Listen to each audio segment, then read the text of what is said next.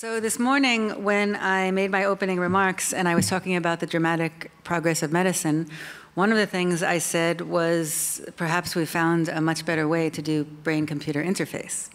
And I was referring to our next speaker, Tom Oxley, the head of Synchron, who we should celebrate because he implanted his first, or someone else implanted his first endovascular brain-computer interface in an ALS patient in the US just a few months ago.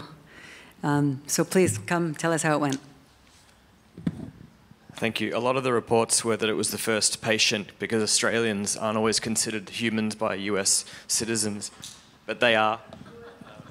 No, you did say US, but yeah, our program's been running for 10 years, and we did kick off our first in humans in 2019, and it's been a long journey to get to the FDA stage of an IDE. So it is an exciting time for brain-computer interfaces, and the journey to get to the US approval was a journey of, I think, 6 pre-submission meetings over 5 years with the FDA until the point of all that list that David was going through. So I'm going to take you on that journey a little bit. I'm a neurologist. I'm the CEO of Synchron. Came out of my PhD in Australia years ago, and I then came to the US to learn interventional neurology in New York, which is now where the company is. So I think the vision for the technology that we're working on, generally for brain-computer interfaces, is hands-free personal computing. So for people whose hands don't work, that is a really big deal. And you'll read in the media about what that might mean for human civilization moving forward. But the reason we're building this is because a lot of people in the world can't use their hands to control digital devices, and we all do and have become dependent on them. And try losing your ability to control your smartphone for a few hours and see how your life becomes. So this is a huge problem, a huge unmet need, and that's the promise of brain-computer interfaces. What we're doing is we're doing it through the blood vessels. So we have built technology that can deliver a live stream feed out of the brain in certain regions to drive these systems. So that's what we're doing. I'm just putting up this guidance document because the whole history of brain-computer interfaces, as I've seen it, our first $5 million came from DARPA funding. It was the start of our project. And brain-computer interfaces are going to be another technology on that list of things that DARPA contributed to the world that follows rockets, internet, GPS, and now brain-computer interfaces. And part of the reason there was a guidance document well before there was any technology approved was because there was a lineage of multiple DARPA directors putting people in FDA while the technology was still in the very early preclinical stages. So we now have a guidance document, but we're the only company I'm aware of that now have an IDE for a permanent implant. It's been a long time since some early research came out that I'll get to. This technology is finally coming from academic into the realm of accessibility for patients, the commercial domain. So a brain-computer interface essentially is a technology that goes into the brain and restores a lost body part. So I read that guidance document uses the term neuroprosthesis, synonymous with BCI. That's how I read the definition of a brain-computer interface. The term BCI has gone very broad now. It sort of seems to include a lot of other things, what I've traditionally considered things like deep brain stimulation or other things, not a BCI. For me, a BCI is something that connects a brain to an external device where there's a restoration of a lost body part. The cochlear device that restores hearing, I would consider that a neuroprosthesis or a brain-computer interface. So what we're working on is the motor system. The motor system controls the motor movements. All of the muscles in my mouth right now are controlled by my motor cortex. All the muscles in pretty much any way that I can exert my physical will, demonstrate free will into the physical world is through our motor system. So actually, it's the limiting way that information gets out of our brain to the external world. So everything in the brain has to go through the motor system. So it's pretty important. Vision, speech I feel like is a subcomponent because you still need the motor system for speech. So BCI, the way we're building it, is initially focused on the motor system. And so the guidance document uses the term motor capability. That's a pretty broad term. It's not something a neurologist would ever speak about, motor capability. So let's break down the motor system. The motor system starts in the motor cortex, motor intent. That's typically not really thought of much because we've never engaged with that system, but you can detect motor intent by looking at the activity in the motor cortex. So there's neurons firing at certain rates whenever you're trying to move a certain part of your body, distributed spatially representing the muscles all across your body somatotopically. Now that signal then goes down through your brainstem, through your spinal cord, to your peripheral nerves, to your muscles, and then for the most part to a digital device. Now you can use your muscles to do a lot of other things in the world, but how much of your day is spent with your motor system engaging with a digital device now? A lot more than 15 years ago, and who knows what in another 15 years. So we've boiled down the problem of BCI for the motor control of digital devices because we don't have to rebuild an operating system. There are already extremely powerful operating systems to connect with. So we constrained the problem down to how do we get motor intent signal, convert that through Bluetooth into a mechanism that can control widely available systems like you're all working on right now. So that way it's just brain intent into Bluetooth to mouse and keyboard control, then gives you access back to these incredibly powerful systems. So that's what we're working on. So if you think about the problem that way, paralysis is due to a range of conditions. This is actually a huge, huge problem. It's not just stroke, it's not just ALS, it's not just multiple sclerosis, it's not just muscular dystrophy, it's not just transverse myelitis. There's an injury, there's a whole range of conditions that stop your ability to control your personal device. And so there's 5 million in a severe category, but there's many more than that in less than severe category. Okay, so I got into this space. I was doing internal medicine training in Australia. I was on night shift, and I found this article 2 years later in 2008. And this blew my mind. I was like, okay, this is going to be something. They've figured out how to get data out of the brain and make it control a robotic limb. Now, fast forward 15 years, this technology is still causing Nature papers every few weeks, but it hasn't become widely available to many patients. Well, why is that? There's a range of conditions, but just hold that there were impediments to carrying this technology through to commercialization on account of a range of issues, which I won't go into, but essentially, if you put needles into the brain, there are problems. But it works really well for a period of time. So fast forward to 2016, and this was the first report of not needles, but electrodes onto the surface of the brain. So still recording local field potentials, not single neurons, but small populations of neurons. And that was used to control over Bluetooth, well, it wasn't over Bluetooth, but it controlled a speller. And this woman was locked-in syndrome from ALS. This became her primary form of communication. She was also using eye gaze, but eye gaze has its challenges, and this became her primary form. Still very slow, but very effective. Fast forward to last year, Eddie Chang's group at UCSF published in New England Journal of Medicine, now high frequency. This is a big array. This is a 128 channel array. It was a large craniotomy. A lot of the skull was removed to put this in. But they were able to decode the motor activity that controlled the vocal cords in a patient who wasn't able to speak, but could still attempt to control his vocal cords, and they could decode what he was trying to say by training a model based upon the activity they recorded during attempted speaking. For me, this group is right now top of the game with surface electrode BCI right now. Eddie Chang is an incredible guy. If you watch this video, it's mind-blowing. So this was proof for me that you don't necessarily need to put needles into the brain in order to record sufficient activity to drive a system that could be beneficial for patients. There's a big gap between the first patient and this patient in terms of what they could do, but somewhere in the middle there is probably a system that could change millions of lives based upon the problem set that's out there right now. So what I set out to do was to build an electrode that didn't require open brain surgery to go into the brain. And for my mind, looking at the rapid development of the neurovascular field, there was this history with cardiology of incredible electronic technology delivered in through blood vessels. It just hadn't ever happened to the brain yet. And for me, 10 years ago, thinking that BCI could be that initial application of this technology, and that's where we've gotten to now. So it solves a few things. You don't cross the blood-brain barrier. We know how the blood vessels react to devices because we all know what happens when you put a stent in. So we have a sense of that, and that ability to present that data to the FDA was very important. So we know how it reacts, and it doesn't have the same reaction as when you stick a needle in the brain. So it's safe for a lifetime, doesn't need to be removed. So this was the initial argument. This is a BCI technology that stays in there forever, which is what most medical devices do. It's a recent thing with BCI that you might even think about removing it, but that's the only approval so far because there hasn't been long-term safety demonstrated.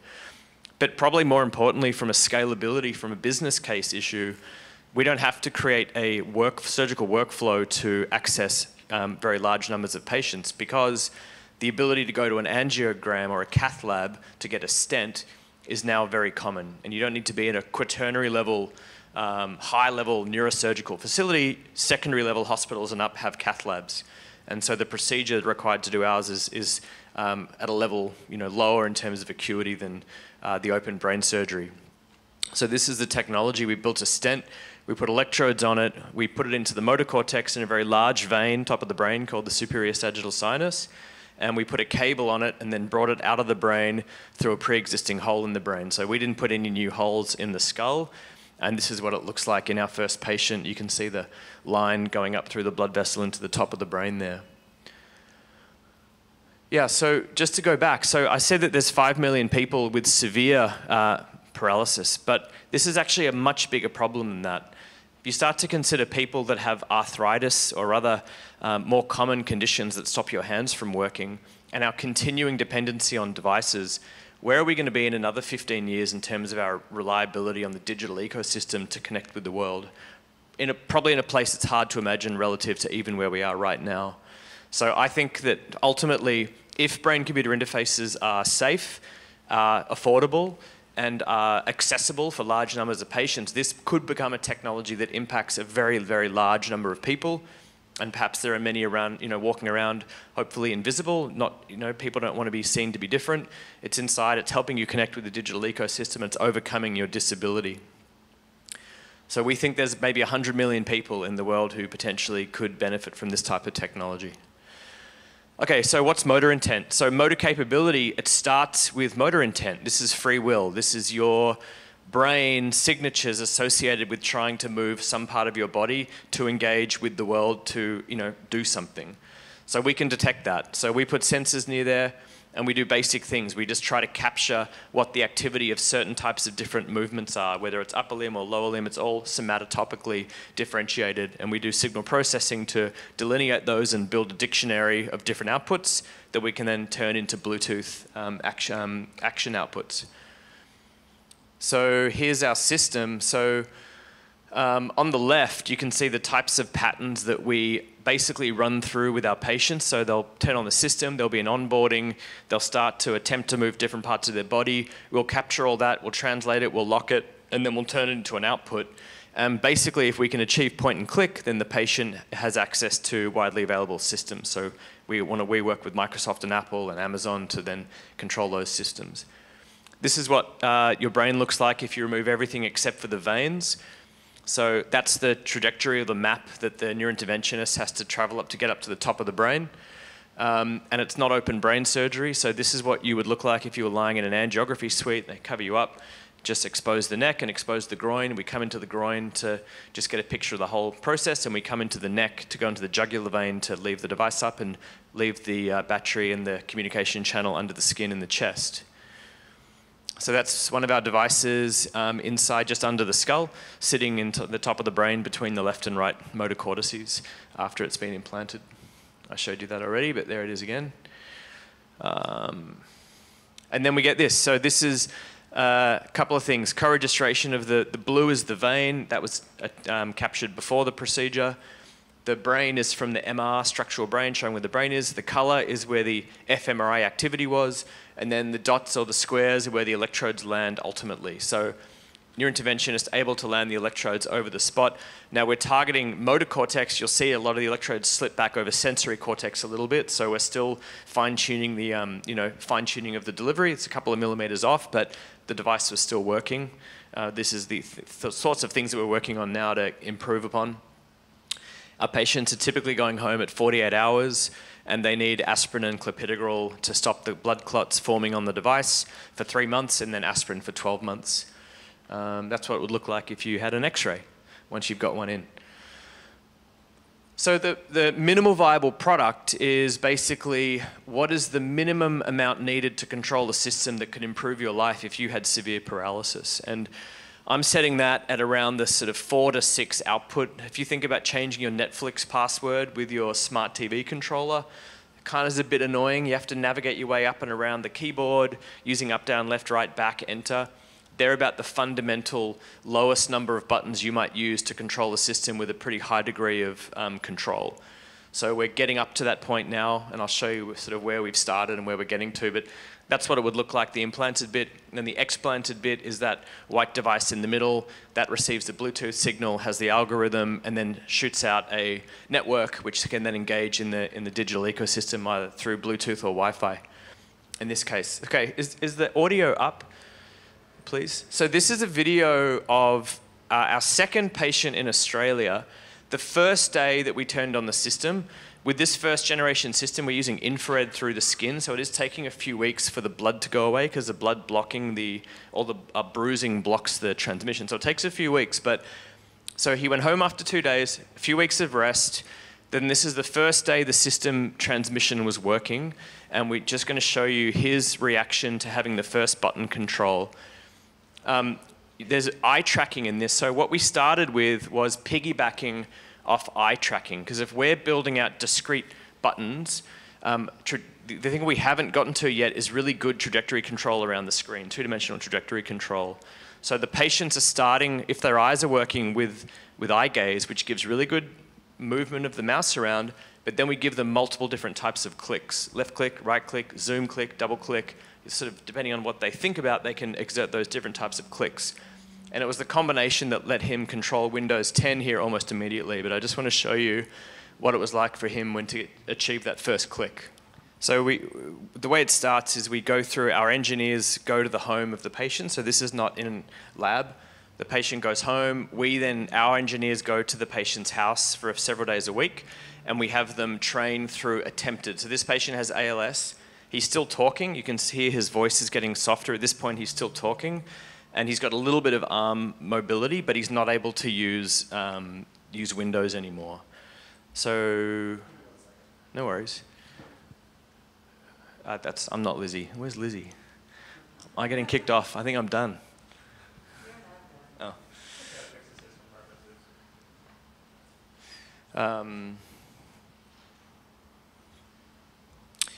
Yeah, so we're basically finding a way to, so ultimately as the technology goes to many, many more people, we can't have engineers, thousands of engineers going out. So what we're learning with the algorithm development with our patients is now being translated into a software that the patients will go home with. So you'll notice there was no screen on the device that goes home with the patient because it is dependent on some other device that they're using. So we're giving Microsoft Surface tablets to our first patients, and we're working with both Microsoft and Apple, but our system depends on an app within another ecosystem, which is becoming not uncommon with FDA. So launch the app, you go through a calibration, you try to move different parts of your body, we do the classification, capture it, and then turn it into outputs.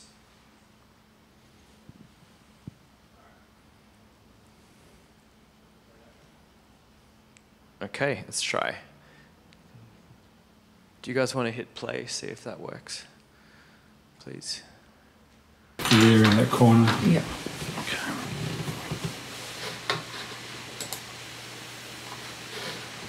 Sorry, 1 second. Can you just look up here for a second while I click on this guy? Okay. So if the line goes below green, Phil, then it'll click. So try and, do you see that file, just any old file? Try and stare at it and think about moving for a long time and it'll start zooming in. Yeah, and release. So you made a click, your first click with your brain. What? Okay? What? So now I want you to click on the single click button on the right. Yeah, and then do you see the word icon right at the bottom? No. At the bar, bottom at the bar. You know the icon? It's a little bit. So this guy here. Yeah? Yep. So I want you to click on that by staring at it and thinking about moving or planning the movement. Yeah, and then try and relax back. All right, so you open up Word. Holy moly. Now I want you to open up exactly. There in that corner. So, thank you. I think we might be on a different presentation. Did you open up the same file?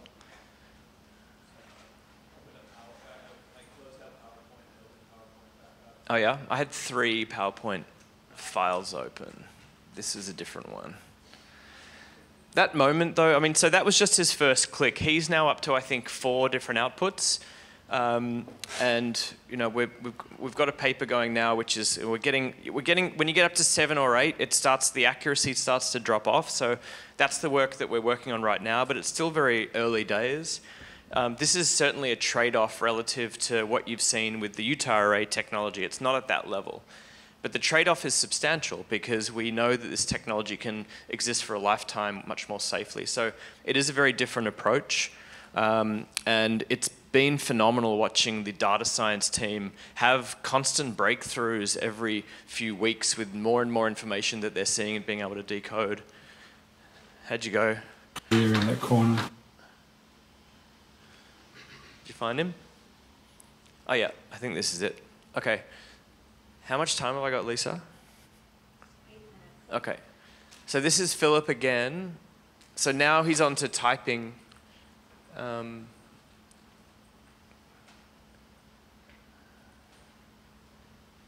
I don't think I can, oh, there we go. Yeah, so he's at home. Just shows a couple of the features of the program. So it's ECOG. It's coming out at 16 channels. This is Rodney. So here's a different type of speller. So different patients have different levels of disability. So we're trying to do as little as we can in terms of the OS, because Apple and Microsoft have very powerful, we're not trying to build a new operating system. So this is more about refining the ability to achieve consistent and stable Bluetooth outputs to control external systems. But you know, once you've done that, this is why it's a motor prosthesis, because you've now digitized down to a series of 1s and 0s, things that previously were controlling things attached to your body. But now it's a digital output, so you can use it to do a range of things. But this is a FDA trial to demonstrate that you can use that to do something relevant. So FDA and Medicare are not interested in him using this to watch Netflix. He's got to do things that actually are going to improve his quality of life. So things like this are how we're sort of measuring the study. This is Phil texting his wife. Now, he is totally dependent on his wife at home with ALS.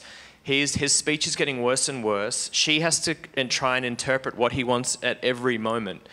Now that he can text her, she can not only be in the kitchen, she can leave the house.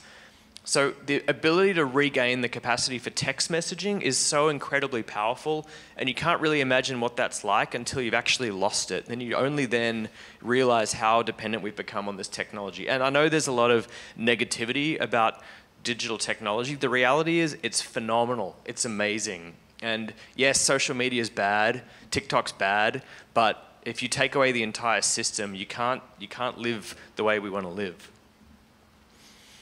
This came out last week in The Economist, and this is Phil, who you just saw. He just said a couple of things here that have been, I just think this is the most incredible interview I've seen, and we had nothing to do with this, but the thing is, it's remarkably unobtrusive, he said.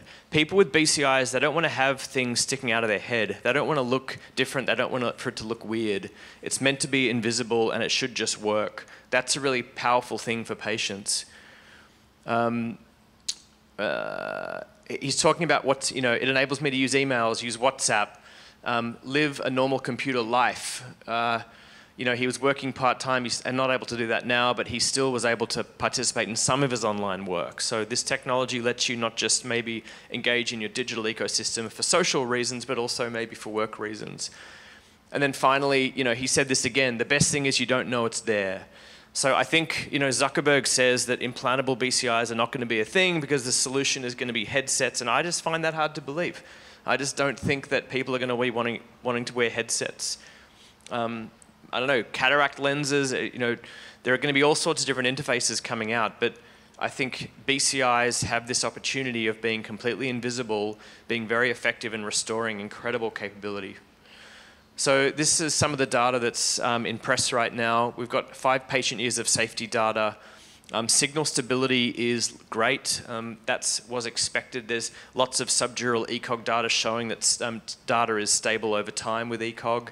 That's different. It is an order of magnitude bigger than the typical invasive penetrating arrays, which are around 50 to 70 microns. Ours is more like 500 microns. So trade-off again, we don't get single cell neurons, we get local field potentials, but they're much more stable. Yeah, so we have the next stage of our study. This is an EFS study in the US. We have another study running in Australia, but this is what's most active right now. It's happening in New York and Pittsburgh. We've enrolled our first subject who was implanted in July. Second subject was consented yesterday. And we've got several other subjects out to the end of the year. So this is going to form the basis of what we use to present to the FDA for the basis for the pivotal study, which is what will be needed for pre-marketing approval and hopefully getting first to market. We don't know how big that study will be. That's a critical question right now and that we're having with FDA. How many patients is needed to demonstrate safety and effectiveness? Just to speak about what we're learning about the study, paralysis is due to a range of conditions, and we're learning which type of conditions we think can be beneficial. Conditions like multiple sclerosis, we were not expecting to see patients. We're getting referrals from all sorts of different conditions now from physicians who are hearing about the technology. And ultimately, heading towards the pivotal trial, we're looking for sites to enroll. So if you do have any interested sites, we'd love to hear from you as we prepare for a rollout for a much larger study over the next 18 to 24 months.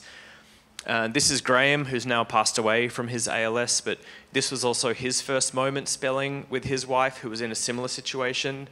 And you saw Philip's reaction. This was his reaction. He brought his wife in to show her. It's this incredible moment where your world opens back up. That's the power of this technology. So, this is our team. Exciting team of sort of mix of academia and commercial people coming together. Really motivated, incredible, talented team that I love working with on a day-to-day basis. We're based in Brooklyn, in New York City. Yeah, so if you'd like to come and work for us, we would love to hear from you. And that's it. Thank you very much.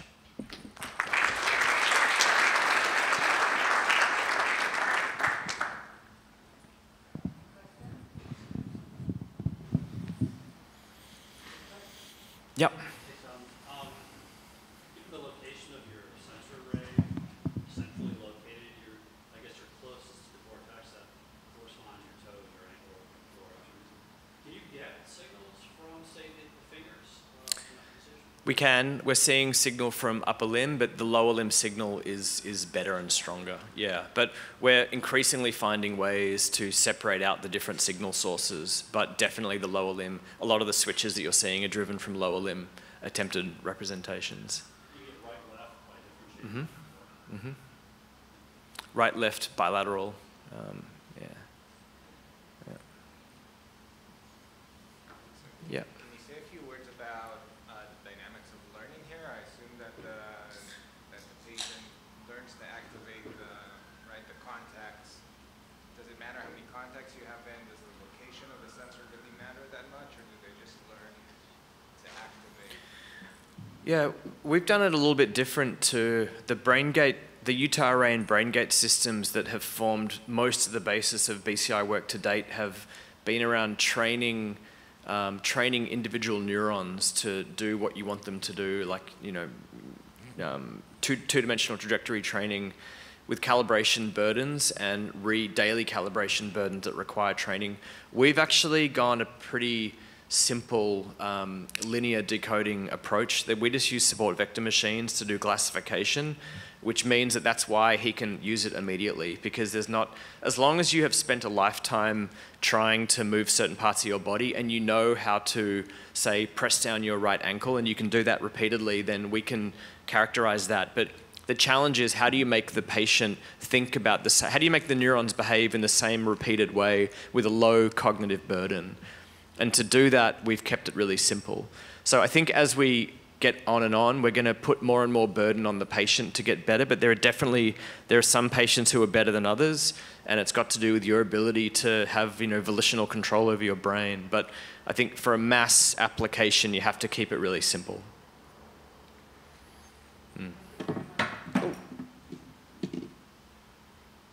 Thank you. Thanks, Lisa.